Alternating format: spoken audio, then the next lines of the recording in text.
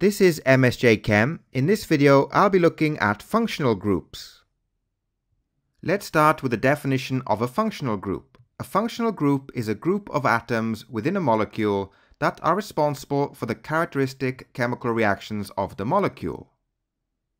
Compounds that have the same functional group can be divided into classes. Here we have a 5-carbon alcohol, which is pentan 1-ol. The class is the alcohols and the functional group is the OH or the hydroxyl group. Next, we'll look at all the classes and functional groups that you need to know for standard level chemistry. So the first example is the alkanes, which have carbon-to-carbon single bonds. An example is ethane.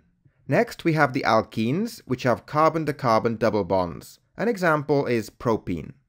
Next, we have the alkynes, which have a carbon-to-carbon triple bond. An example is ethyne. Next, we have the alcohols. The functional group is called the hydroxyl group. An example is methanol. The carboxylic acids have a carboxyl group. An example is propanoic acid. The aldehydes and the ketones both have a carbon double bonded to an oxygen, which is a carbonyl group. In the aldehydes, the carbonyl group is bonded to one other alkyl group. In the ketones, it's bonded to two alkyl groups. An example of an aldehyde is ethanol. An example of a ketone is butanone. Next, we have the esters. This is the ester functional group. An example is ethyl ethanoate.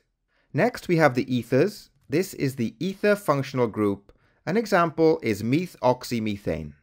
Next, we have the nitriles. The nitriles have a carbon to nitrogen triple bond. An example is butane nitrile. And finally, we have the halogenoalkanes. The functional group is halogeno. An example is chloroethane. The next example are the arenes, which have the phenyl functional group. An example is phenol. Moving on to the amines, this is the amine functional group. An example is ethanamine. And our last example are the amides. This is the carboxamide functional group. An example is propanamide. So that's all from this video. All my videos can be found at my website, which is www.msjchem.com.